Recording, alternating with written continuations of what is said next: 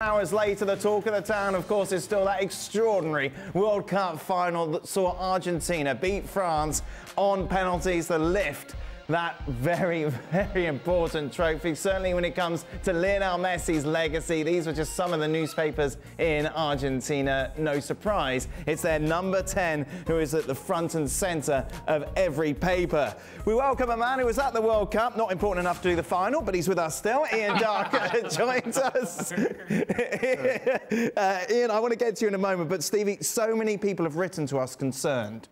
Given what happened in the Dutch game, Argentina 2-0 up, in control, you chose that time to take the dog for a walk. I did. People are hoping you didn't do the same in the final. No, well, I mean, Haggis, he likes a routine. Right. So at 2-0, he came up. Yes. And started barking at me. He sensed it. But he got pushed away. I'm afraid it wasn't happening. How was it for you, Steve? I don't think I've ever seen a better final of any sort. Yeah. Never mind a World Cup final. The game that you think people or players and teams will be not scared but apprehensive of opening up and giving it away too early.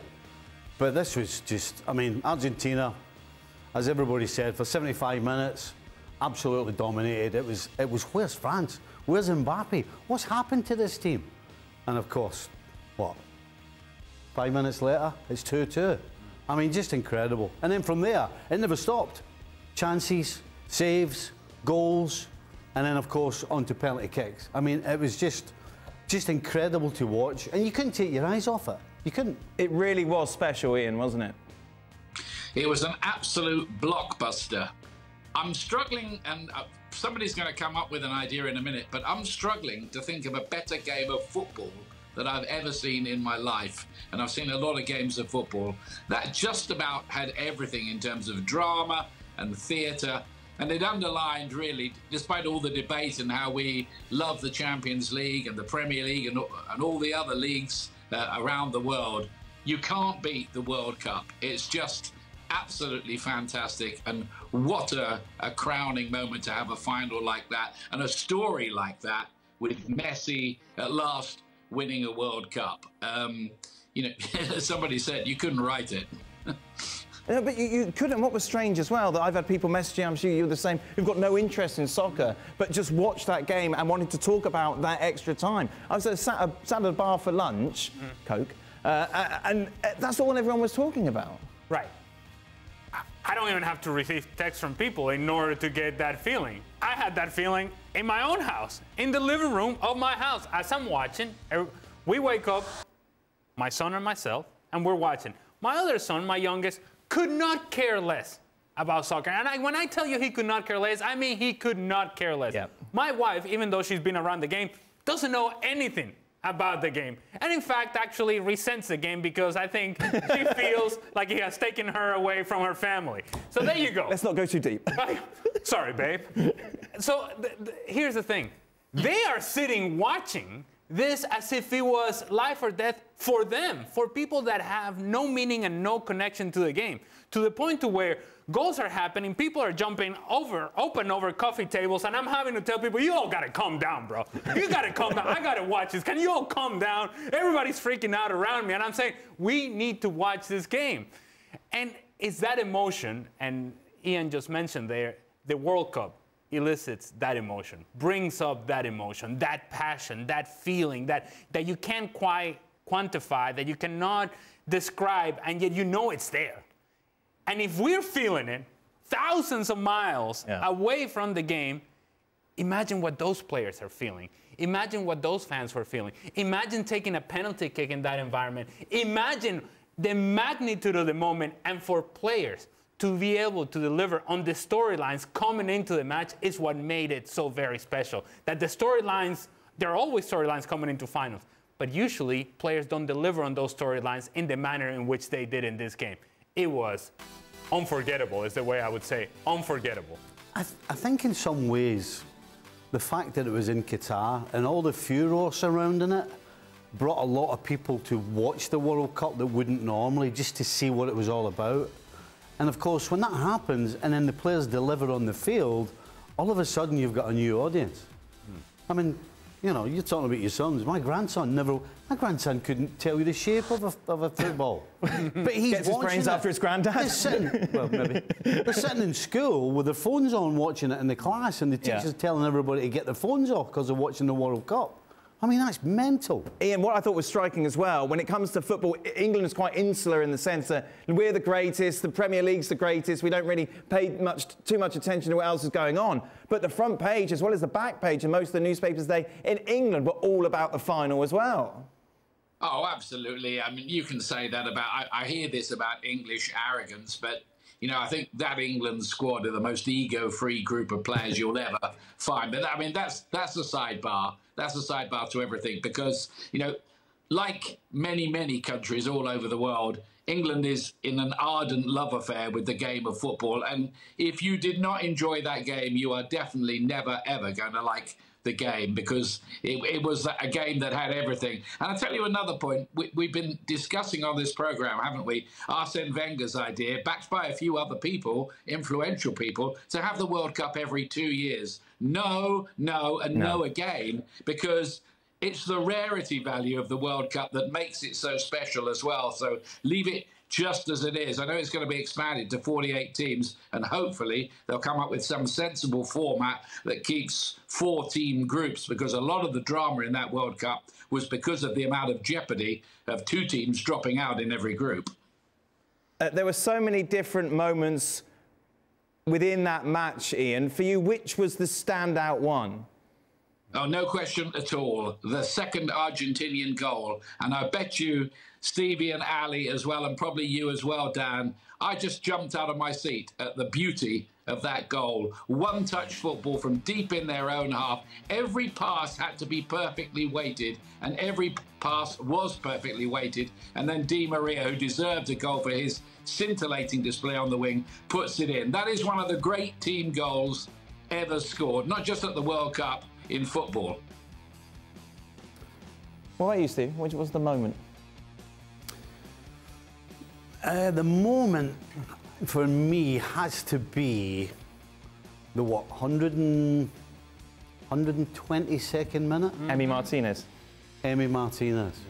And I've heard a lot of people saying that Muniai should have scored, but I actually don't see it that way at all. I see it as a save. Because the kid's done exactly what the textbook tells you to do. He's one-on-one with the goalie. It's a clean volley. He's not panicked. He's not ballooned it over the crossbar. He's had composure. He's picked his spot. Again, the textbook tells you hard and low into the bottom corner, because that's the worst place the goalie wants it. It's the last place the goalie wants it. And, of course, Martinez comes up with that save. I mean, it's not a fluke. He's made himself big, and then he reacts to the shot. But then, having screaming at the telly that he doesn't score, Argentina go up the other end. And Lautaro Martinez. And Lautaro Martinez nearly scores with a header. Just he got in the box too early. He couldn't get himself back out in time to redirect the header. But, I mean, that 30 seconds just encapsulated everything about this game and about the World Cup. It was so brilliantly special. Argentina, of course, as we mentioned, dominating the opening 75 minutes. We've asked you for some player ratings overall, Ali. I thought Emi Martinez might be higher, actually. I thought he might get a 10, considering what he did in the penalty shootout and that save. Well, he did get a 9. I know, but... Right? Okay, so it's not far off. And the reason that he doesn't get a 10, and Emiliano Martinez himself said it in a post-game interview as he was in tears, that he was disappointed in the fact that he gave up 3 goals with 3 shots on goal by France. And so if he's disappointed, who am I to take it away from him? So instead of a 10, he gets a 9. The back line was really, really good for long periods of time, but they got really disconnected in the end, and that's why they all get 7s across the board. I would say that the midfield for Argentina for 75 minutes, they were excellent, outstanding, one of a kind, special, but it was only for 75 minutes, and so they lost control. That's why they don't get 10s across the board. They get 9s.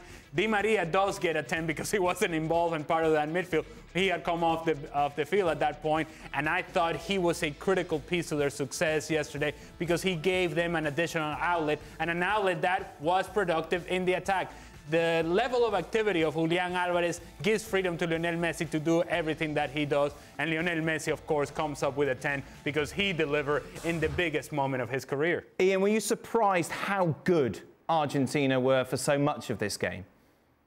Yeah, I was. But you could see it, I think, in the semi-final. They'd been quite unconvincing in the group. They'd even lost the game against Saudi Arabia. But in the classic way, they got better as the tournament went on. And I think you could see that a special performance was coming from them in the semi-final. And then in the final, you know, a lot of people said, oh, France, maybe the virus in the camp is worse than we thought. Well, a virus was Argentina because, you know, the way that they played, not only when they had the ball in that dynamic way, creating chances all the time, and with Di Maria running riot, they were so good when they didn't have the ball at getting it back quickly, and they just bossed that game for 80 minutes. I mean, I think as brilliant as France's comeback was, and Mbappe, of course, in particular, it would have been a travesty had Argentina not won, because they absolutely played France off the park for most of the afternoon. Who surprised you, Stevie, from that Argentina team? McAllister. It kind of looks, when you watch Brighton playing, they look as though they're all the same. They're just nice footballers. But you kind of got to see a different personality of McAllister in this World Cup. Right. You kind of got to see a guy who actually has got a drive about him, a guy who can pick a pass as well, not just passing the ball sideways and 5-yard passes. He absolutely did everything, which I don't think I've seen him do. Maybe I just wasn't looking for it at Brighton, because maybe that's why he's actually in this team, because he does do it for Brighton, but I just didn't see it. But for me, no question, he was the biggest surprise of that Argentina side for me. What about you, Ali? Well, McAllister is an obvious name, and that is the best example of a player who elevates his game in the World Cup. That the World Cup has that effect on some players. Some players are pushed down by the pressure, some are elevated. And in this case, McAllister did that and more for Argentina. I would also say Enzo Fernandez was a player who not even Scaloni thought would have this sort of impact for this team. Because given what Argentina's start to the tournament had been, they had to make changes, and Enzo Fernandez was one of those changes. And man, did he take advantage of the opportunity. That midfield for Argentina for 75 minutes against France was unstoppable, untouchable. They were elite level sort of performance. What about that Messi chap, Ian? Not bad.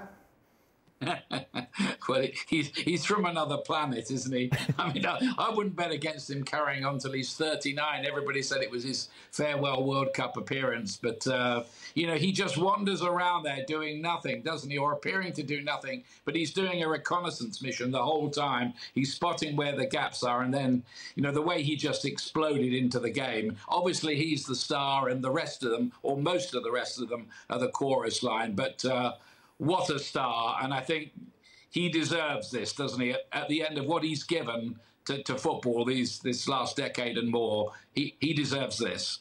Quick shout out to Angel Di Maria. Yeah. A player who we didn't think would be in the final. Not only was he in the final, but starting and having the role that he had. And if we go back to 2014, if you remember, Angel Di Maria was unable to play the final because of an injury. What a moment this must have been for him. Scoring a game winner in Copa America final at Maracanã, and then having this sort of performance in the final in the World Cup. Great moment for him and for Argentina.